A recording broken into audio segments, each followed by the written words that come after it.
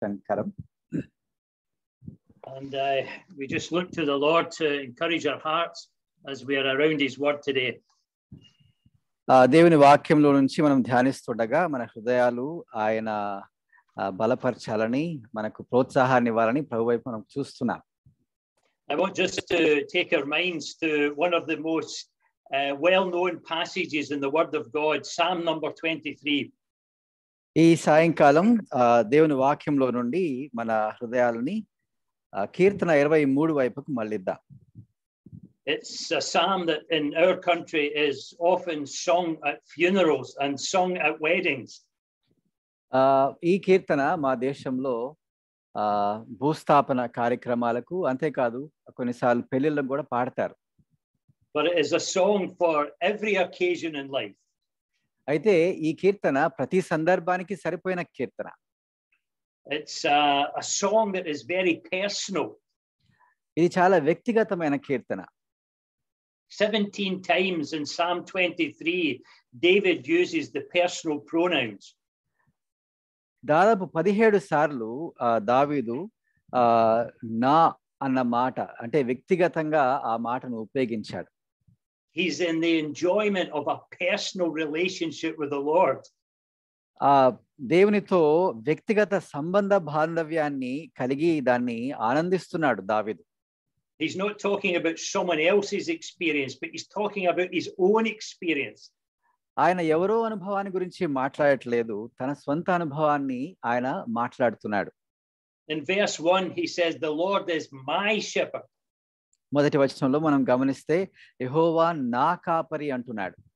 And then he says, "I shall not want." తర్వాత అంటున్నాడు కదా, నాకు లేమి లేదు, నాకు. In verse 2 he says, "He makes me to lie down." తర్వాత రెండో వచనంలో గమనిస్తే నన్ను పరుండ చేయుచున్నాడు అన్నాడు. And he leads me beside the still waters. నన్ను శాంతికరమైన జలముల యొద్ద నడిపించుచున్నాడు అని మాట్లాడుతున్నాడు. Notice in verse 3 he says, "He restores my soul." మూడో వచనంలో మళ్ళీ నా ప్రాణమునకు ఆయన సేద తీర్చుచున్నాడు అన్నాడు. And then he says, "He leads me in the paths of righteousness." తన నామమును బట్టి నన్ను నడిపించుచున్నాడు అని అదే వచనంలో అన్నాడు.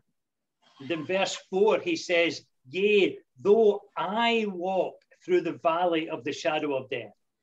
నాలుగో వచనంలో మరొకసారి గాఢాంధకారపులో నేను లోయలలో నేను నడిచినను అంటున్నాడు. "I will fear no evil." తర్వాత మళ్ళీ అంటున్నాడు, నేను భయపడను అని అంటున్నాడు. ఏ అపాయమునకు.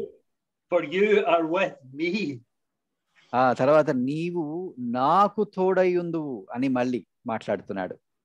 And the rod and the staff comfort me. తర్వాత మళ్ళీ నీ దుడ్డు కర్రయు నీ దండమును నన్ను ఆదరించును అని మాట్లాడుతున్నాడు. In verse number 5 he says, "You prepare a table before me." తర్వాత మళ్ళీ 5వ వచనంలో గమనిస్తే నా శత్రువుల ఎదుట నీవు నాకు భోజనం సిద్ధపరచుదు అన్నాడు.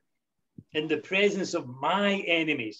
ముందే చెప్పుకున్నాం, నా శత్రువుల ఎదుట ఈ భోజనపు బల్ల సిద్ధపరుస్తాడని మాట్లాడుతున్నాడు. "You anoint my head with oil." తర్వాత అదే వచనంలో అంటున్నాడు కదా, నూనెతో నా తల అంటి ఉన్నావు అంటున్నాడు. "And my cup runs over." అంతేకాదు, నా గిన్నె నిండి పొర్లుచున్నది అని మళ్ళీ అదే వచనంలో మాట్లాడుతున్నాడు. And then in the final verse, in verse 6 he says, "Goodness and mercy shall follow me." 6వ వచనం ఆఖరి వచనంలో కదా, నేను బ్రతుకు దినములన్నీ నా వెంట వచ్చును కృపాక్షేమములు అంటున్నాడు. All the days of my life. నా బ్రతుకు దినములు అని చెప్తున్నాడు అక్కడ మళ్ళీ. "And I shall dwell in the house of the Lord forever." యెహోవా మందిరములో నేను సదా చిరకాలము నివాసము చేసేదను అని మాట్లాడుతున్నాడు కీర్తనకారుడు. So David is speaking about his own personal relationship with the Lord. దావీదు ఇక్కడ మనం గమనిస్తే కదా, ఆయన సొంత సంబంధాన్ని దేవునితో ఎలా కలిగి ఉన్నాడో ఆ వివరాలు ఇక్కడ ఇస్తున్నాడు. There is nothing second hand about his experience, but it's personal and it's immediate. ఆయన ఎవరో అనుభవాన్ని రాయట్లేదు, ఆయన సొంత అనుభవాన్ని కదా ఆయన రాస్తున్నట్టుగా మనం గమనిస్తున్నాం. It's not only a very personal psalm, but it's a very confident psalm. మనము నా అన్న మాటలు చెప్తూ ఇది వ్యక్తిగత కీర్తన అనుకున్నాం. అంతేకాదు ఇది దేవుని మీద నమ్మకము చూపిస్తున్న కీర్తన. There is no doubts in the mind of David. ఈయన సంపూర్ణంగా విశ్వసిస్తున్నాడు, అంటే ఆయన మనసులో ఎటువంటి సందేహము లేదు. Because of this intimate relationship he has with the Lord Jesus, he has got an absolute certainty in his heart. ఆయన ప్రభువైన యేసు క్రీస్తునందు విశ్వాసము ఉంచాడు కదా, ఆ విశ్వాసాన్ని బట్టి ఎటువంటి సందేహము లేకుండా ఆయన ధైర్యంగా ఆయన ఈ కీర్తన రాస్తున్నాడు. In verse number 1 he says, I shall not want. ఇక్కడ ఏమంటున్నాడు? మొదటి వచనంలో నాకు లేమి కలుగదు అంటున్నాడు. He says in verse number 4, I will fear no evil. తర్వాత 4వ వచనంలో ఏమంటున్నాడు? ఏ అపాయమునకు భయపడను అంటున్నాడు ఖచ్చితంగా. In verse 6 he says, goodness and mercy shall follow me. తర్వాత 6వ వచనంలో కృపాక్షేమములు నా వెంట వచ్చును ఖచ్చితంగా అని మాట్లాడుతున్నాడు దావీదు. And I will dwell in the house of the Lord. తర్వాత అదే వచనంలో చిరకాలము యెహోవా మందిరంలో నేను నివాసము చేసేదను ఖచ్చితంగా అని మాట్లాడుతున్నాడు. So because this psalm is based on his own personal experience of Christ, he is able to speak with confidence about Christ. ఎందుకు ఇంత నమ్మకము, దృఢ నమ్మకంతో ఈ మాటలు మాట్లాడుతున్నాడంటే ఆయన ప్రభువైన యేసు క్రీస్తునందు ఉంచిన విశ్వాసమే కారణం. It's not only a very personal psalm and a very confident psalm, it's a very comforting psalm. మనం అనుకున్నాం ఇది వ్యక్తిగత కీర్తన అని అనుకున్నాం, అంతేకాదు ఇది ఒక దృఢ నమ్మకంతో రాసిన కీర్తన అనుకున్నాం, అంతేకాదు ఆఖరిగా ఇది ఇంకా అది ఆదరణ కలిగించే కీర్తన. It's comforting because David is assured of the provision of the Lord. దేవుడు ప్రభు యెహోవా ఆయనకు సమకూరుస్తాడన్న నమ్మకం ఆయన వ్యక్తపరుస్తున్నాడు ఈ కీర్తనలో. He's assured of the Lord's protection. అంతేకాదు ఆయన కాపుదల కూడా ఆయనకు ఖచ్చితంగా ఉంటుందని కీర్తనలో రాస్తున్నాడు. And he's assured of the Lord's presence. ఆయన సన్నిధి కూడా ఆయనకు ఉన్నది అన్న ధీమా ఇక్కడ ఈ కీర్తనలో వ్యక్తపరుస్తున్నాడు. It's also a psalm that is full of hope. మనం అనుకున్నాం కదా, ఇంకా ఈ కీర్తనలో నిరీక్షణ ఉంది. Hope for the present experience of life. ప్రస్తుత జీవిత కాల అనుభవాల్లో గుండా వెళ్తుండగా నిరీక్షణ చూపించే కీర్తన ఈ కీర్తన. Hope in relation to the future of his life. ప్రస్తుతానికే కాదు, భవిష్యత్తుకు కూడా నిరీక్షణ ఇచ్చే కీర్తన ఈ కీర్తన. It's hope in relation to death. మరణానికి సంబంధించిన వచనాలు ఉన్నాయి, నిరీక్షణ దాని తర్వాత కూడా చూపించే కీర్తన ఈ కీర్తన. And it's hope in relation to eternity. నిత్యత్వము దానికి సంబంధించిన నిరీక్షణ కూడా ఈ కీర్తనలో మనకు ఉన్నది. And all these things are found in Psalm 23. ఈ విషయాలన్నీ ఎక్కడున్నాయి? ఇదే కీర్తనలో ఉన్నాయి, 23వ కీర్తనలో. David was a shepherd. దావీదు ఒక గొర్రెల కాపరి. And David knew the value that he had towards his sheep. దావీదుకు తనకున్న గొర్రెలు ఎంత విలువైనవో ఆయనకు తెలుసు. David's sheep needed him. దావీదు గొర్రెలకు దావీదు అవసరం. Sheep are very weak animals in themselves. They are very vulnerable. గొర్రెలు చాలా బలహీనమైన జంతువులు. They have no means of defending themselves against their enemies. తాము వాళ్ళు కాపాడుకోలేని బలహీనమైన శత్రువులు వచ్చినప్పుడు తాము కాపాడుకోలేని బలహీనమైన జంతువులు ఈ గొర్రెలు. Many other animals in creation have got an inbuilt self-defense mechanism.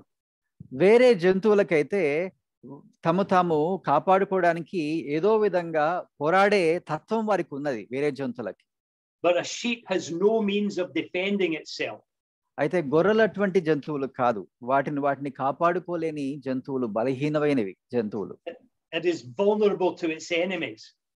ఆ శత్రువులు వస్తే తను తాను కాపాడుకోలేనిది గొర్రె. It needs someone to protect it. తను కాపాడాలని ఎవరి కోసమో ఎదురు చూచేది గొర్రె. And that's why the shepherd carried his sling and he carried stones in his bag. అందుకనే గొర్రెల కాపరి ఏం చేస్తారంటే ఒక వడిసెలను దాంట్లో అంతేకాదు తన సంచిలో కొన్ని రాళ్లను వేరుకొని తీసుకొని వెళ్తాడు ఆ గొర్రెలను సంరక్షించడానికి. It was in order to protect his sheep from the wild animals. క్రూర మృగాల నుంచి గొర్రెలను తప్పించడానికి వడిసెలు ఉపయోగిస్తాడు. David also knew the tendency of the sheep to wander away. అంతేకాదు గొర్రెలు ఎటువంటివో దావీదు ఎరిగినవాడు. ఎటువంటివా గొర్రెలు, అవి తప్పిపోతాయని దావీదుకు బాగా తెలుసు. They needed a shepherd to lead them and guide them. వాటిని సరైన మార్గంలో పెట్టడానికి ఆ గొర్రెలకు ఒక కాపరి అవసరం. And so David knew what it was to be a shepherd. అందుకే దావీదుకు తెలుసు గొర్రెల కాపరి ఎలా ఉండాలో ఆయన బాగా ఎరిగినవాడు. And to provide for the sheep all that they needed. అంతేకాదు ఒక గొర్రెల కాపరిగా ఆ గొర్రెలకు ఏమి అవసరమో వాటన్నిటిని ఇవ్వడానికి ఆయన ఏమి చేయాలో ఆయనకు బాగా తెలుసు.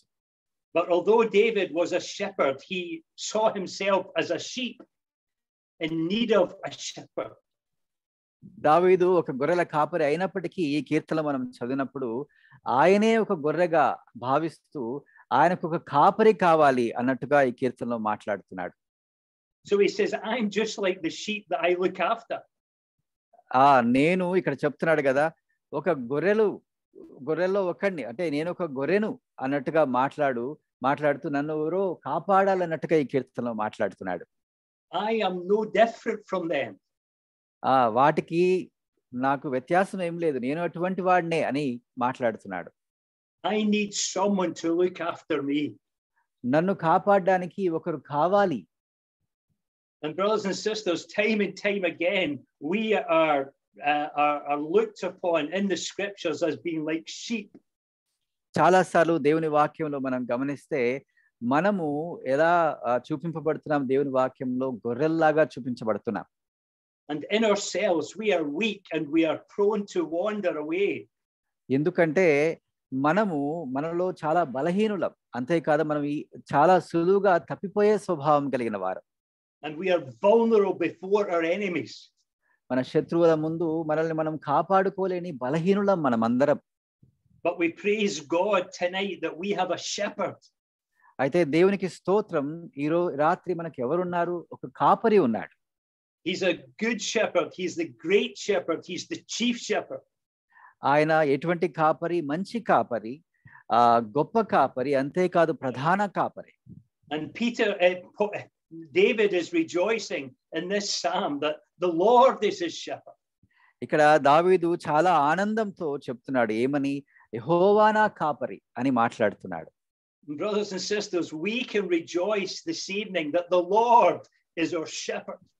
ఈ రోజు ప్రియులారా మనము ఈ విషయంలో ఆనందించవచ్చు. ఏంటది?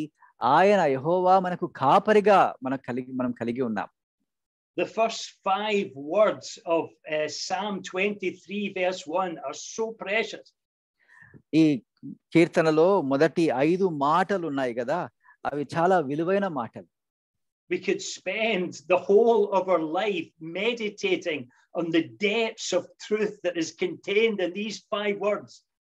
ఈ 5 మాటల్లో ఉన్న లోతైన భావాలు ధ్యానించడానికి జీవిత కాలం కూడా సరిపోదు. The Lord is my shepherd. ఆ మాటలు ఏంటి? యెహోవా నా కాపరి. Brothers and sisters, that is all that we need to lay hold on tonight. ఈ రాత్రి మనము గట్టిగా పట్టుకోవాల్సిన ఆలోచన ఇదే, యెహోవా నా కాపరి. When times are difficult, కష్టమైన పరిస్థితులు ఉన్నప్పుడు, when we are surrounded with so much suffering and uncertainty, చుట్టుపక్కల ఉన్న అనిశ్చిత, అంతేకాదు ఎంతో కష్టమున్న ఈ పరిస్థితుల్లో, when there is so much grief and sorrow, దుఃఖము బాధ ఉన్న పరిస్థితుల్లో, we can lay hold on this glorious truth that the Lord is our shepherd. ఈ సత్యాన్ని మనం బలంగా పట్టుకోవాలి. ఏంటా సత్యం? యెహోవా నా కాపరి. We are never alone in the circumstances of our life. He is with us. మన జీవిత పరిస్థితుల్లో మనం ఎప్పుడు ఒంటరి కాదు. ఆయన మనతో ఉన్నాడు. ఎందుకంటే ఆయన మన కాపరి. And so David says, it's the Lord that is my shepherd. అందుకే దావీదు అంటున్నాడు కదా, యెహోవా నా కాపరి అని The one అంటున్నాడు. who is sovereign, the one who is powerful. శక్తిమంతుడైన కాపరి, అంతేకాదు సార్వభౌముడైన వాడు, ఆయన నాకు కాపరి అంటున్నాడు దావీదు. The one who knows everything, the one who's in control of everything. సమస్తమును ఎరిగినవాడు, సమస్తమును తన అదుపులో ఉంచుకున్నవాడు, ఆయన నా కాపరి. The Lord's our shepherd. యెహోవా నా కాపరి. We were thinking in the last 2 meetings that the need to trust in the Lord. మనము గత 2 మీటింగ్స్ లో మనం అనుకున్నాం కదా, ఆయన యందు మనం విశ్వసించాలని. The Lord said in John 14 and verse 1, you believe in God, believe, trust in me. మనం అనుకున్నాం 14వ అధ్యాయం యోహాను సువార్తలో నా యందు విశ్వాసం ఉంచండి అని ప్రభువు మాట్లాడుతున్నాడు. Brothers and sisters, the one that we put our trust in tonight is absolutely trustworthy. మనము ఈ రాత్రి విశ్వసించే మన ప్రభువు సంపూర్ణంగా నమ్మదగినవాడు. గుర్తుపెట్టుకోండి. He's not just the mighty God, but is the almighty God. ఆయన బలవంతుడు అన్న ఆలోచనే కాదు, ఆయన సర్వశక్తిమంతుడు. గుర్తుపెట్టుకోవాలి. He's not only the God who knows, but he's the God who is all-knowing. ఆయన ఊరికే కొన్ని విషయాలు ఎరిగినవాడు కాదు, ఆయన సర్వజ్ఞుడు, సర్వము ఎరిగినవాడు. He is the one who is able to provide for all our needs and protect us from all our enemies. మన అవసరతలన్నిటినీ తీర్చగలవాడు ఆయన. అంతేకాదు మన శత్రువులందరి నుండి మనల్ని తప్పించగల శక్తిమంతుడు ఆయన. And brothers and sisters, that is the one that is ours, our shepherd. ఆయనే, ఆ వ్యక్తే, ఆ ప్రభువే మన కాపరి. గుర్తుపెట్టుకుందాం ప్రియులారా. David said, the Lord is my shepherd. దావీదు ఏమంటున్నాడు? యెహోవా నా కాపరి అని అంటున్నాడు. In the present experience, he's my shepherd. ఈ ప్రస్తుత అనుభవాల్లో ఆయన నా కాపరి. Presently, he's my shepherd. Perpetually, he's my shepherd. Permanently, he's my shepherd. ప్రస్తుతము ఆయన నా కాపరి, సదాకాలము నా కాపరి, ఇంకా ఎల్లప్పుడూ ఆయన నా కాపరి. And just as David had committed himself to looking after his sheep, the Lord had committed himself to looking after David. దావీదు ఎలాగైతే తన గొర్రెలను ఎలా కాపాడుతాడో, సంరక్షిస్తాడో, ప్రభువు కూడా మనల్ని కాపాడుతాడు కదా. Brothers and sisters, let's rejoice tonight in the fact that the Lord is right now in our circumstances. He is our shepherd. సహోదరులారా, సహోదరులారా, ఈ రాత్రి మనం ఆనందిద్దాం. ఎందుకంటే మన ప్రభువు మన కాపరిగా ఉన్నాడు. The shepherd never abandons his sheep. కాపరి తన గొర్రెలను ఎప్పుడు విడిచిపెట్టేవాడు కాడు. He doesn't run away in the face of danger. అపాయం వచ్చినప్పుడు గొర్రెలను వదిలిపెట్టి పారిపోయేవాడు కాదు కాపరి. His resources are never insufficient to meet the needs of his flock. గొర్రెల అవసరతలు తీర్చడానికి కాపరి దగ్గర వనరులు ఎన్నో ఉన్నాయి, అవి ఎప్పుడు ఇంకిపోవు. And at all times and in all circumstances, the sovereign almighty Lord is our shepherd. ప్రతి సందర్భంలో, ప్రతి పరిస్థితిలో సర్వశక్తుడైన ప్రభు మనకు కాపరిగా ఉన్నాడు. David said, the Lord is my shepherd. అంతేకాదు దావీదు ఏమంటున్నాడు? యెహోవా నా కాపరి అంటున్నాడు. I don't know how many sheep David had in his flock. దావీదుకు ఎన్ని గొర్రెలు ఉన్నాయో నాకు తెలియదు. But he would give undivided attention to each one of them. అయితే ఎన్ని గొర్రెలు ఉన్నాయో ఒక్కొక్క గొర్రె మీద ఆయన ప్రత్యేకమైన శ్రద్ధ కలిగి ఉన్నాడు. He would know every single one of them. ప్రతి గొర్రెను దావీదు ఎరిగినవాడు కాపరిగా. I remember many years ago seeing a program in television. చాలా సంవత్సరాల క్రితం నేను ఒక టీవీలో ఒక ప్రోగ్రామ్ చూస్తున్నాను. And it was about a young shepherdess, and she knew every single sheep by name. ఒక ఆడ గొర్రెల కాపరి ఉన్నది. ఆ కాపరికి ఆ గొర్రెల్లో ప్రతి గొర్రె యొక్క పేరు తెలుసు. They brought her flock of sheep into the television studio and they asked her to name each one of them. ఆ కాపరిని టెలివిజన్ టీవీ స్టూడియోకి పిలిచి ప్రతి గొర్రె పేరు చెప్పారట. As I looked at the flock of sheep, every one of them looked exactly the same. నేను ఆ గొర్రెలను చూసినప్పుడు ఆ గొర్రెలన్నీ నాకైతే ఎలా అనిపించాయి, ఒకటిగానే అనిపించాయి. దాంట్లో మార్పులు ఏమి కనిపించలేదు. But she could tell the small details of each one of them. అయితే ఆ కాపరి ఉంది కదా, ఆ కాపరికి ప్రతి చిన్న విషయం కూడా ఆ గొర్రెల విషయమై ఆమెకు తెలుసు. దాన్ని వ్యత్యాసపరిచే ఆలోచన ఆమెకు ఉంది. And she knew each one of their names. అంతేకాదు ప్రతి గొర్రెకు ఒక పేరు ఉంది, ఆ పేరు కూడా ఎరిగినది ఆమె. And when she called their personal name, they came to her. ఆమె ఆ కాపరి ఒక్కొక్క గొర్రె పేరు చెప్తుంటే ఆ గొర్రెలు ముందుకు వస్తున్నాయట. She knew them and they knew her. ఆ గొర్రెలకు ఈ కాపరి తెలుసు, ఈ కాపరికి ఆ గొర్రెలు తెలుసు. And these individual sheep weren't just part of a flock, but they were individual before in her eyes. ఈ గొర్రెలన్నీ సమిష్టిగా ఒక పెద్ద గుంపే గాని ఒక్కొక్క గొర్రె కూడా ఆమెకు చెందినవి. ఎందుకంటే ఆమెకు అన్ని పేర్లు తెలుసు, వ్యత్యాసాలు తెలుసు కాబట్టి. So brothers and sisters, we can be thankful tonight that the Lord is my shepherd personally. కాబట్టి ప్రియులారా, మనం కృతజ్ఞత కలిగి ఉండాలి ఈ విషయము ఎరిగి. ఏంటి? ప్రభు యెహోవా నా కాపరి వ్యక్తిగతంగా. That he knows my name. నా పేరును ఎరిగినవాడు ప్రభు. And he knows every detail of my life. నా జీవితంలో ప్రతి విషయాన్ని క్షుణ్ణంగా ఎరిగినవాడు ప్రభు. Every one of us is different. మనందరము వేరు వ్యక్తులమే.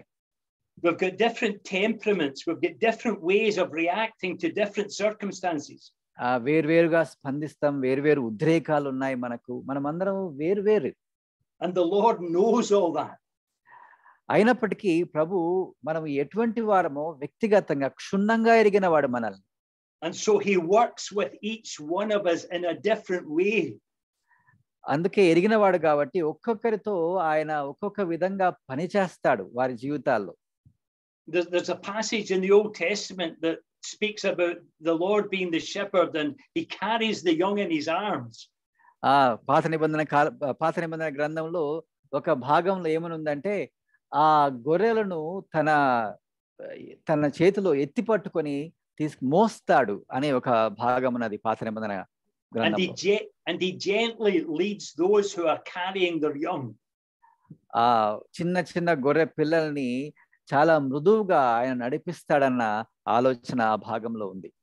He knows just the level of our spirituality or spiritual maturity, and so he'll handle us in the way that is best for us. అంటే ప్రతి ఒక్కరి ఆత్మీయ స్థితి ఆయన ఎరిగినవాడు, మన పరిపక్వతను ఎరిగినవాడు. కాబట్టి ఒక్కొక్కరితో జాగ్రత్తగా ఆయన పని చేస్తూ ఒక్కొక్కరిని మోసుకొని వెళ్ళేవాడు ఒకవేళ చిన్నవారైతే. The Lord takes a personal, intimate, specific interest in each one of our lives. సన్నిహిత సంబంధం కలిగి ఒక్కొక్కరి జీవితాల్లో వ్యక్తిగతంగా ఆయన ఒక్కొక్కరిని పట్ల చింత కలిగి నడిపించేవాడుగా ఉన్నాడు. And because each one of us is so precious to him, even when we wander away, he will pursue us. మనం ఒక్కొక్కరము ఆయనకు విలువైన వారం కనుక ఒకవేళ మనం తప్పిపోయినప్పటికీ ఆయన మనల్ని వెంటాడి ఆయన వద్దకు తీసుకుని వచ్చేవాడుగా ఉన్నాడు. Remember the Lord Jesus told the parable about the shepherd that had 100 sheep and one got lost. లూకా సువార్తలో ప్రభు చెప్పిన ఉపమానం మనకు తెలుసు కదా. 100 గొర్రెలు ఉన్నాయి, తర్వాత అందులో ఒక్క గొర్రె తప్పిపోయినట్టుగా మనం చూస్తున్నాం ఆ ఉపమానంలో. We might have thought, well, what value is one sheep? మనం అనుకోవచ్చు ఒక్కటే కదా, 100 ఉన్నాయి కదా, ఒక్కటి ఎంత విలువైంది, అది పోతే పోయింది అన్నట్టుగా మనం మాట్లాడచ్చు. It's only 1% of the total flock. 1% కదా ఆ గుంపులో పోతే ఏముంది అని మనం మాట్లాడొచ్చు. Surely you'll be able to replace that sheep. త్వరలో అది మళ్ళీ ఎట్లా సంపాదించుకోవచ్చు అని మాట్లాడొచ్చు. You might go to the market and buy another sheep in its place. మార్కెట్కి వెళ్ళి ఇంకొక గొర్రెను సంపాదించుకొని తీసుకురావచ్చు, అది పెద్ద విషయం ఏమి కాదు కదా అని మనం మాట్లాడొచ్చు. But that's not the heart of the shepherd. అయితే అది ఒక కాపరి హృదయం కానే కాదు. That one sheep that had decided to wander away was precious and he would pursue it. తప్పిపోయిన ఒక్క గొర్రె చాలా విలువైనది కాబట్టి కాపరి దాన్ని వెతుక్కుంటూ వెళ్తాడు. And he would pursue it until he found it. దాన్ని వెదకి వెదకి దొరికేంత వరకు వెతుకుతాడు. There was no distance too far for him to go. దూరం ఒక లెక్క కాదు, అది దొరకాలే గాని. There was no difficulties that were too big for him to overcome. కష్టాలు పెద్ద లెక్క కాదు, అది దొరకాలి గాని. That sheep was precious and he would pursue it until he had it on his shoulders. ఆయన తన భుజాల మీద పెట్టుకునేంత వరకు ఈ కష్టాలు దూరాలు ఆయన అధిగమించి ఆ గొర్రెను కనుక్కుంటాడు. Because he was the shepherd of the sheep. ఆయన గొర్రెల కాపరి కాబట్టి అటువంటి పని చేస్తాడు. Brothers and sisters, praise God tonight for the good shepherd. దేవునికి స్తోత్రం ప్రియులారా, మనకు మంచి కాపరి ఉన్నాడు. That knows us inside out. మనల్ని సమస్తమును మనల్ని క్షుణ్ణంగా ఎరిగిన కాపరి మనకున్నాడు. And handles us so gently and delicately, providing for all our needs. మన అవసరతలన్నిటినీ తీరుస్తూ మృదువుగా సున్నితంగా మనల్ని నడిపించే కాపరి మనకున్నాడు. David says, the Lord is my shepherd. అంతేకాదు ఇక్కడ ఏమంటున్నాడు, యెహోవా నా కాపరి అంటున్నాడు. He's the one that protects me. ఆయన నన్ను సంరక్షించే కాపరి. He's the one that I trust to look after me.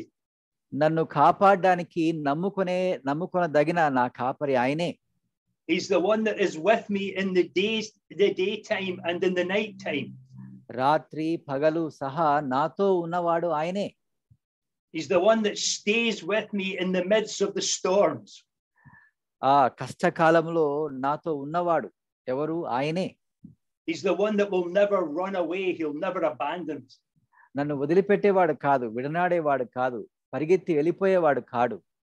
Remember in John chapter 10, the Lord Jesus speaks about the hireling, and when the danger comes, he runs away and deserts the sheep.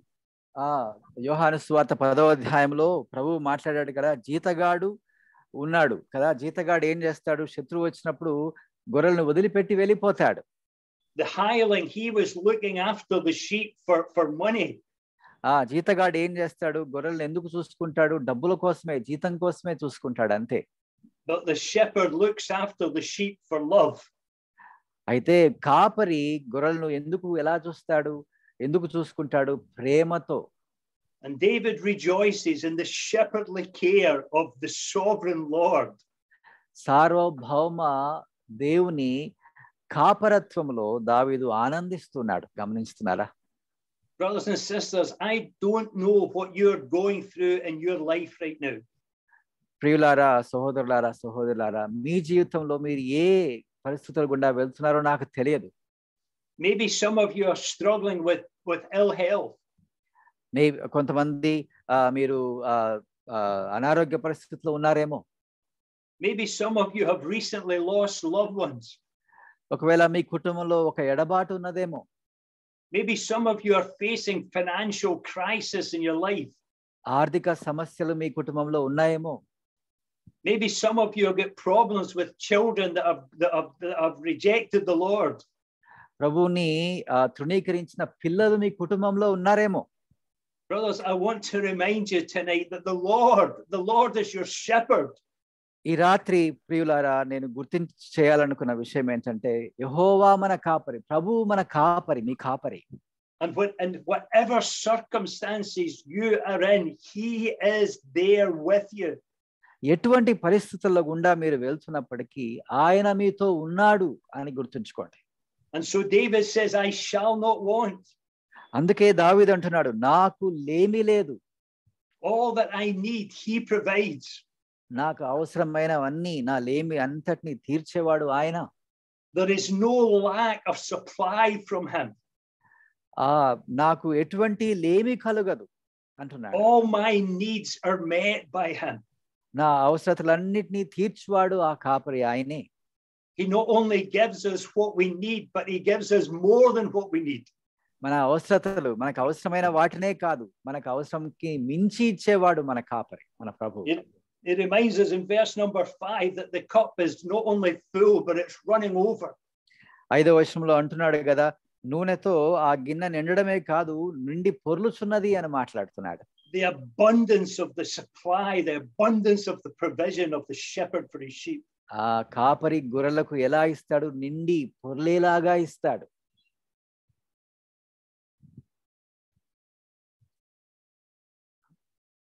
Brother,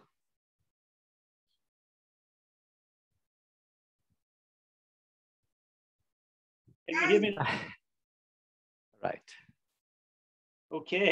Yeah, so whatever our needs, he is able to supply abundantly. మన అవసరతలు ఏమైనా సరే ఆయన సమృద్ధిగా మనకు ఇచ్చేవాడు. And he says, because he says, I shall not want. దావీదు అంటున్నాడు, నాకు లేమీ లేదు కలుగదు అంటున్నాడు. We notice in verse number 2, he says, he makes me lie down by the green pastures. 2వ వచనంలో అంటున్నాడు, పచ్చిక గల చోట్లను ఆయన నన్ను పరుండజేయుచున్నాడు అంటున్నాడు. And he leads beside the still waters. శాంతికరమైన జలముల యొద్ద నన్ను నడిపించుచున్నాడు అంటున్నాడు. It's interesting that David says he makes me to lie down. He leads me beside the still waters. ఇక్కడ గమనిస్తే చాలా ఆసక్తికరమైన విషయం ఏంటంటే, నన్ను పరుండజేయుచున్నాడు, అంతేకాదు నన్ను నడిపించుచున్నాడు అని మాట్లాడుతున్నాడు దావీదు. We have already mentioned that a sheep has that natural tendency to wander and to go its own way. మనం ఇంతకుముందే చెప్పుకున్నాం కదా, చాలా సార్లు తప్పిపోయే స్వభావము గొర్రెలకు ఉంటుంది. And so often when we are traveling in the country, we see sheep just wandering into places of danger. చాలా సార్లు పల్లెల్లో మనం చూసినప్పుడు గొర్రెలు తప్పిపోయి ఇష్టానుసారంగా వాటి ఇష్టానికి వెళ్తుంటాయి. And so the shepherd needs to make it lie down, needs to lead it personally to the place of the still waters. అందుకే కాపరి ఏం చేస్తాడు? పరుండ చేస్తాడు, తీసుకొని వచ్చి, అంతేకాదు నడిపిస్తాడు కదా, చేయి పట్టుకొని అన్నట్టుగా. And we are just like that in our lives. మనము కూడా అటువంటి వారమే కదా. There's times where we just want to do our own thing. మన సొంత కార్యాలు మన సొంత విధానంలో చేసుకోవాలని ప్రయత్నించేవారం మనం కూడా. And we need the Lord to make us lie down. మనల్ని పరుండ చేసే కాపరి మనకు కావాలి. One of the things that I'm learning in my life is the need to slow down, the need to be at rest. నా జీవితంలో నేను నేర్చుకుంటున్న పాఠం ఏంటంటే, నిదానించాలి, లేకపోతే విశ్రాంతి తీసుకోవాలి అన్న ఆలోచన. We have that tendency to just want to be busy all the time. మనం చాలా సార్లు ఏదో చేయాలని రద్దీగా ఉండడానికి ప్రయత్నిస్తాం. Even to be busy in Christian service. క్రైస్తవ పరిచర్యలో కూడా చాలా సార్లు రద్దీగా ఉండాలన్న ఆలోచన మనకు ఉంటుంది. And we live our Christian lives as if everything depended on us. చాలా సార్లు అంతా నా మీదే ఆధారపడింది అని చెప్పి మనల్ని మనం రద్దీ చేసుకొని పని చేయడానికి పూనుకుంటాం ఎన్నోసార్లు. And we need to be preaching all the time. నేనే చాలా సార్లు ప్రసంగించాలి అన్న ఆలోచన. And we need to be serving the Lord one way or another all the time. అన్ని సార్లు కదా ఏదో విధంగా నేను పరిచర్య చేయాలన్న ఆలోచన మనకు ఉంటుంది. And there's times when the Lord needs to make us lie down. అట్లా ఉన్నప్పుడు కొన్నిసార్లు ప్రభు ఏం చేస్తాడు? పరుండ చేస్తాడు తీసుకొని వచ్చి. So that we can be at rest in his presence. ఎందుకంటే ఆయన సన్నిధిలో మనము విశ్రాంతి పొందాలన్న ఆలోచన. And so that we can be refreshed by him. మళ్ళీ మనం తాజాగా తిరిగి శక్తి పొందాలన్న ఆలోచన అందులో ఉంది. Remember Mary and Martha in the New Testament in the life of the Lord Jesus. Mariya Martha గురించి కొత్త నిబంధన గ్రంథంలో మనం చదువుతాం, గుర్తుంది కదా. And when Jesus came into the little home in Bethany, Martha thought, I need to serve him. బేతనీకి ప్రభు వచ్చినప్పుడు Martha అనుకుంటుంది కదా, నేను ఆయనకు సేవ చేయాలి ఏదో విధంగా. I need to prepare the meal. I need to get the table ready. ఆహారం నేను తయారు చేయాలి అని చాలా రద్దీగా ఉన్నది Martha. I need to do this. I need to do that for the Lord. అది చేయాలి, ఇది చేయాలి ప్రభువుకు అన్న ఆలోచన ఉంది మార్తాకు. And she was getting frustrated with it all. వాటన్నిటినీ మీద వేసుకొని కలవరపడుతున్నట్టుగా కనిపిస్తుంది. She was overburdened with it all. ఆ భారమంతా ఆమె మీద వేసుకొని ఉన్నట్టుగా. And she looked across at Mary. మరియ వైపు చూస్తూ మార్తా అంటుంది. And Mary was just sitting at the feet of Jesus. Mariya ఎక్కడుంది? ప్రభువైన యేసుక్రీస్తు పాదాల దగ్గర కూర్చొని ఉంది. And she was annoyed at Mary. కూర్చోనడం చూసి మార్తాకు కోపం వచ్చింది. And she said to the Lord, tell Mary to come and help me. ప్రభుతో మాట్లాడుతుంది మార్తా. మరియకు చెప్పు, ప్రభువా నాకు వచ్చి సహాయం చేయమని అన్నట్టుగా. We should be serving you together. మేమిద్దరం కలిసి మీకు సేవ చేయాలి కదా అన్నట్టుగా మార్తా మాట్లాడుతుంది. And the Lord says, Martha, you've got it all wrong. ప్రభు అప్పుడు మాట్లాడుతున్నాడు కదా, మార్తా నీవు సరిగా ఆలోచించట్లేదు. Mary's actually chosen the best part. Mariya శ్రేష్టమైన దాన్ని కోరుకుంది అని ప్రభు మాట్లాడాడు. And the best part was just sitting at rest at the feet of Jesus. ఏంటి ఆ శ్రేష్టమైన విషయం? ప్రభువైన యేసుక్రీస్తు పాదాల దగ్గర కూర్చోవడమే. And Martha looked at the Lord Jesus and wanted to minister to him. Martha ప్రభువైన యేసుక్రీస్తుకు వైపు చూసి ఆయనకు పరిచారం చేయాలని ప్రయత్నిస్తుంది. But Mary looked at the Lord Jesus and wanted to be ministered to from him. అయితే మరియా ప్రభు సన్నిధిలో కూర్చొని ఆయన వైపు చూస్తూ ఆయన దగ్గర నుండి పరిచారము పొందుతున్నట్టుగా మనం గమనిస్తున్నాం, విశ్రాంతి పొందుతుంది. And brothers and sisters, we can never successfully minister for Christ unless we have been ministered to by Christ. ప్రభువైన యేసుక్రీస్తుకు మనం శ్రేష్టమైన సేవ ఎప్పుడు అందించగలమంటే ఆయన దగ్గర నుండి మనం పొందినప్పుడు ఆయనకు ఇవ్వగలం శ్రేష్టమైన సేవ. And activity with Christ is good. ప్రభువైన యేసుక్రీస్తుతో శాశ్వత కాలం ఉండడం శ్రేష్టమైన విషయమే. But intimacy with Christ is vital. అయితే ఆయనతో సన్నిహితమైన సంబంధం కలిగి జీవించడం చాలా ప్రాముఖ్యమైన విషయం. And if we are not spending time at rest in the presence of the Lord, then we will become burned out in service for the Lord. ప్రభువైన యేసుక్రీస్తుతో ఇటువంటి సమయాలు గడపకపోతే ఆయన సేవ చేస్తూ మనం అలసిపోతాం. So the Lord makes us lie down. అందుకనే ఆయన ఏం చేస్తాడు? మనల్ని పరుండ చేస్తాడు. He takes us apart to rest in his presence.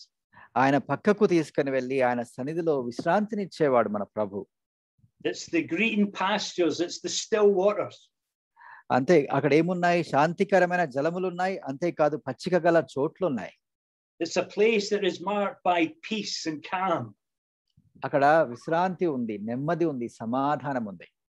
Brothers and sisters, so often we live our lives at breakneck speed. మనం చాలా సార్లు ఎలా జీవిస్తామంటే చాలా రద్దీగా పరుగులెత్తుతూ జీవిస్తాం. And we're running here, there and everywhere trying to serve the Lord. అక్కడికి ఇక్కడికి పరిగెత్తుతూ ఆయనకు సేవ చేయాలని మనం ఆతురపడుతూ ఉంటాం చాలా సార్లు. Brothers and sisters, we need to allow the Lord to set us down in his presence. ఆయన తన సన్నిధిలో మనల్ని పరుండ చేసేలాగా, ఆయన తన కార్యాన్ని జరిగించేలాగా మనం ఆయనకు అనుమతి ఇవ్వాలి. And maybe that's been one of the reasons for this pandemic. కావచ్చు ఈ పాండమిక్ రావడానికి అదొక కారణం. And all the restrictions that have come upon us as the Lord's people. మనము కూడుకోకూడదని చాలా ఆంక్షలు విధించారు కదా, వీటన్నిటికీ కూడా ఒక మంచి కారణం ఉంది అని నేను అనుకుంటున్నాను. Maybe some of us have been too busy for Christ that we've neglected the presence of Christ. మనము ఇంతవరకు ఈ పాండమిక్ రానంత వరకు చాలా సార్లు రద్దీగా తిరిగి మనము పరిచర్యలో ఎంతో చేశాం. And over these past 15 months, the Lord has slowed us all down. అయితే ప్రభు ఏం చేశాడు, మనల్ని నిదానంగా నెమ్మదిగా ఆయన సన్నిధిలో గడిపేలాగా ఈ ఆంక్షలను అన్నిటిని విధించేలాగా చేశాడు. మనం ఇప్పుడు ఆయన సన్నిధిలో గడుపుతున్నాం. And he's taken away the ministries that we used to be involved in. మనం ఇంతకుముందు చేసే పరిచర్యలు ఇప్పుడు మనం చేయలేకపోతున్నాం. Because of the restrictions, we're not able to go where we used to go or do what we used to do. మనము బయటికి వెళ్ళలేకపోతున్నాం, ఇంతకుముందు చేసే పనులు చేయలేకపోతున్నాం, ఎందుకంటే ఆంక్షలు ఉన్నాయి చుట్టుపక్కల.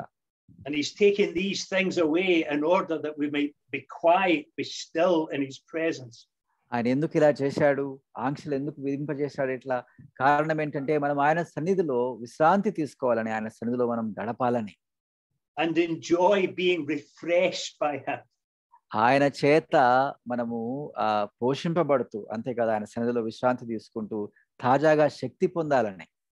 Brothers and sisters, there is no pleasure like being in the presence of the Lord. ప్రియులారా, ప్రభువైన యేసు క్రీస్తు సన్నిధిలో ఉన్న దానికంటే శ్రేష్టమైన ఆనందం ఏదీ లేదు. And just being encouraged by him and loved by him. ఆయన చేత ప్రేరేపింపబడ్డం, ఆయన సన్నిధిలో ఆయన చేత ప్రేమింపబడ్డం ఆయన సన్నిధిలో చాలా శ్రేష్టమైన విషయం. What a delight it is for the sheep just to be in the presence of the shepherd. ఆ గొర్రెలు ఆ కాపరి సన్నిధిలో కూర్చొని ఉండడము ఎంత సంతోషకరమైన విషయమో వాటికి కదా. And he makes all the provision for them, the green pastures, the still waters. వారికి అవసరమైనవన్నిటిని సమకూరుస్తున్నాడు. ఏమిస్తున్నాడు? పచ్చిక గల చోట్లు, శాంతికరమైన జలములు. The scene that is before us in verse 2 of the psalm is so beautiful. ఆ 2వ వచనంలో ఉన్న ఆ పటము చాలా సుందరమైనది, అందమైన పటం. That is so peaceful. చాలా శాంతికరమైన, అంటే చాలా నెమ్మది కలిగించే పటం. The sheep delighted to be with the shepherd delighted to be with his sheep. ఆ గొర్రెలు కాపరితో ఉండడానికి సంతోషపడుతున్నాయి, అంతేకాదు కాపరి కూడా గొర్రెలతో ఉండడానికి సంతోషపడుతున్న ఆ పటము చాలా సుందరమైనది. And there's a beautiful unity and there's a wonderful intimacy between them. వారి మధ్య ఏకత్వం ఉంది, అంతేకాదు సన్నిహిత సంబంధం ఉంది కాపరికి గొర్రెలకు మధ్య. And it's in times like these that he then restores our soul. ఇలాంటి సమయాల్లో, ఇద్దరు కలిసి ఉన్న సమయాల్లో ఏం చేస్తాడు? ఆయన ప్రాణానికి సేద తీరుస్తాడు. He revives us, he renews us, he refreshes us. ఆయన మనల్ని ఉజ్జీవింపజేస్తాడు, మనకు నూతన బలం ఇస్తాడు, సేద తీరుస్తాడు. It's in these times that he perfects his work in us. ఆయన తన కార్యాన్ని మన జీవితాల్లో ఇటువంటి సమయాల్లో జరిగిస్తాడు సంపూర్ణంగా. Brothers and sisters, how tragic it is that so often we're too busy for Christ that we don't spend time with Christ. మనము గుర్తుంచుకోవాలి ప్రియులారా, సహోదరులారా, మనం చాలా సార్లు ఎంతో రద్దీగా పని చేయాలని ఎప్పుడు ఆలోచన కలిగి ఉండడం అది ఎంత విషాదకరమైన విషయమో కదా. And because of our lack of spending time with the Lord Jesus, it means that the service that we do for him, we're doing out of our own strength. ప్రభు సన్నిధిలో మనం గడపకుండా ఇంత రద్దీగా పని చేస్తున్నామంటే అర్థం ఏంటి?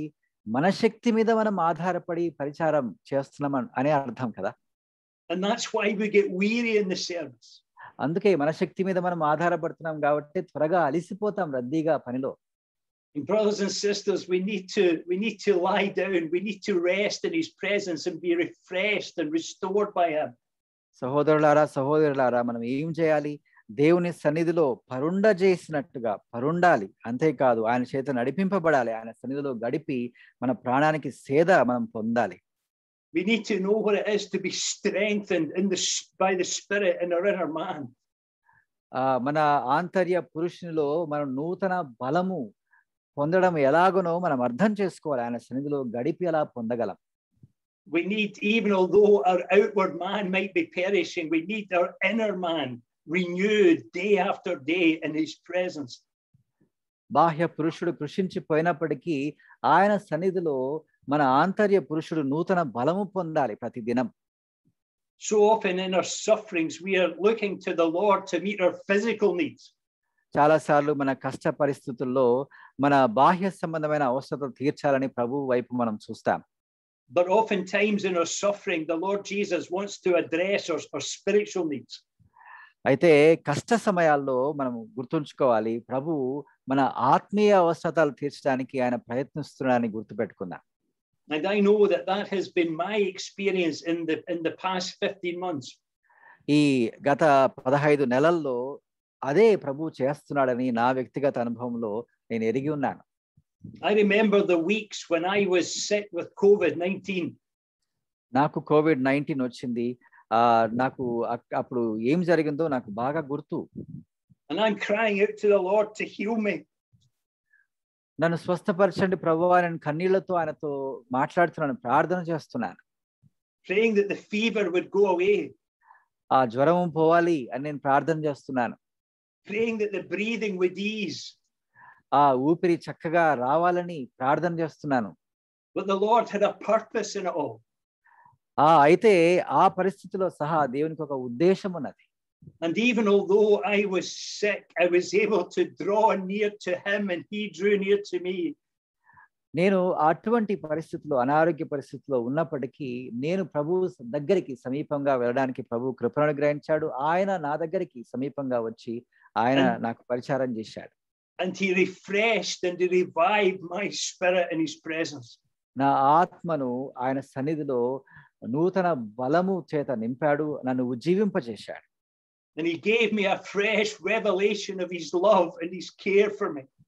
ఆయన ప్రేమ యొక్క, ఆయన చింత యొక్క క్రొత్త వెలుగు నాకు చూపించాడు. And I got a fresh revelation of all that he endured for me at the cross at Calvary. ప్రభువైన యేసుక్రీస్తు ఆ కల్వరి సేవలో పొందిన శ్రమల గురించిన ఆలోచనలు తాజాగా ప్రభు నాకు ఇచ్చాడు ఆ సమయంలో. And so oftentimes the Lord requires to make us lie down. చాలా సార్లు మన జీవితాల్లో ప్రభువు ఏం చేయాలి, మనల్ని పరుండ చేస్తాడు ఆయనే. In order that he might restore our souls. ఎందుకు అలా పరుండ చేస్తాడు?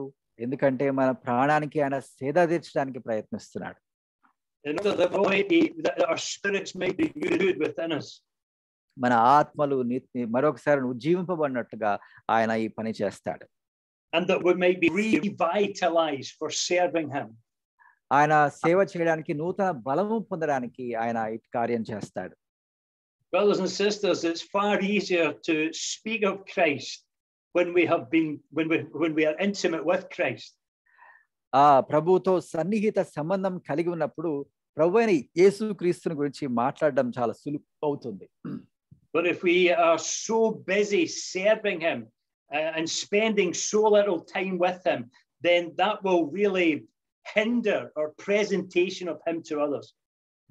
అయితే మనం రద్దీగా మన పరిచర్యలో అటు ఇటు తిరుగుతూ దేవుని సన్నిధిలో గడపకుండా మనము చేస్తే మనము ప్రభువుని చక్కగా ప్రదర్శించడంలో చాలా కష్టమవుతుంది.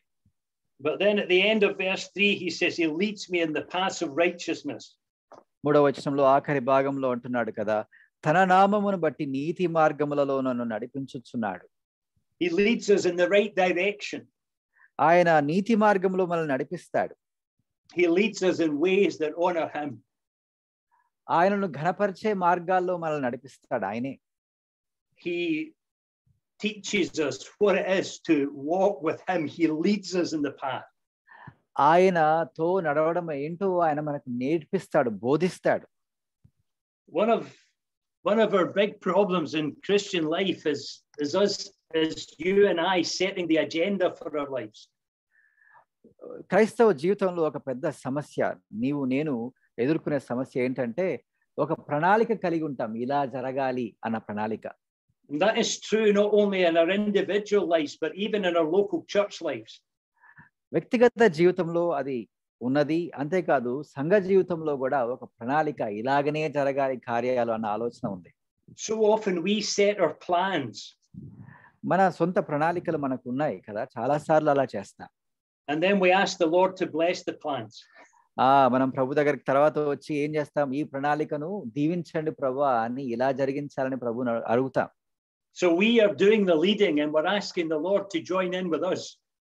అంటే మనం ఏం చేస్తున్నాం, మనము నడిపిస్తున్నాం, ఆయన నడిపించట్లేదు కదా. ఆయన లేకపోతే ఆయన ఊరిక మన ప్రణాళికను దీవించాలని కోరుకుంటున్నాం. But David says, the Lord leads me in the paths that are right.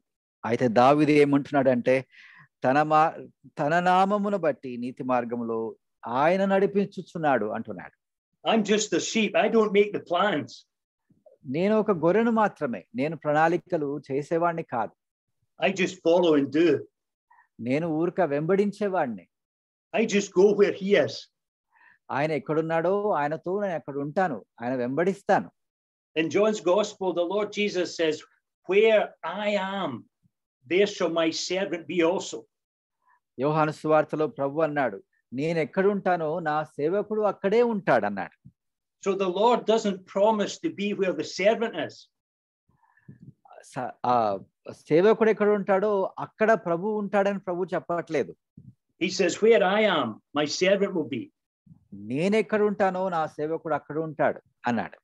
Brothers and sisters, in our Christian life, it's not a case of Christ partnering with us, but it's us partnering with him. క్రైస్తవ జీవితంలో ఆయన మనతో పాలు కలిగి ఉండడం అని కాదు, కానీ మనము ఆయనతో పాలు కలిగి ఉండడం అన్న ఆలోచన ఉన్నది. I was thinking of Matthew chapter 11 earlier today, where the Lord Jesus says, take my yoke upon you and learn of me.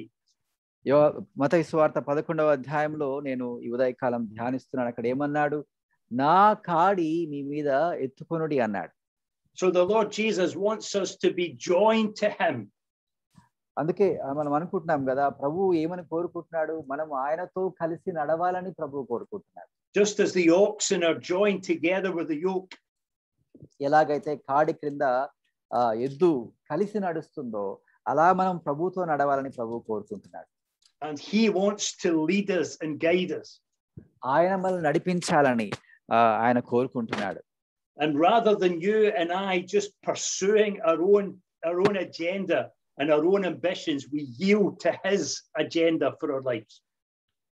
మన ప్రణాళికలు, మన కోరికలు మనం జరిగించుకోకుండా ఆయన ప్రణాళిక ఏంటో తెలుసుకొని ఆయనను వెంబడించడం మనకు అవసరమైన విషయం. And allow him to lead us in the paths which are right and honoring to him. నీతి మార్గంలో ఆయన నడిపిస్తుండగా ఆ మార్గాల్లో మనం నడుచుటకు మనము అప్పగించుకుందాం. Brothers and sisters, I have so much to learn in my Christian life.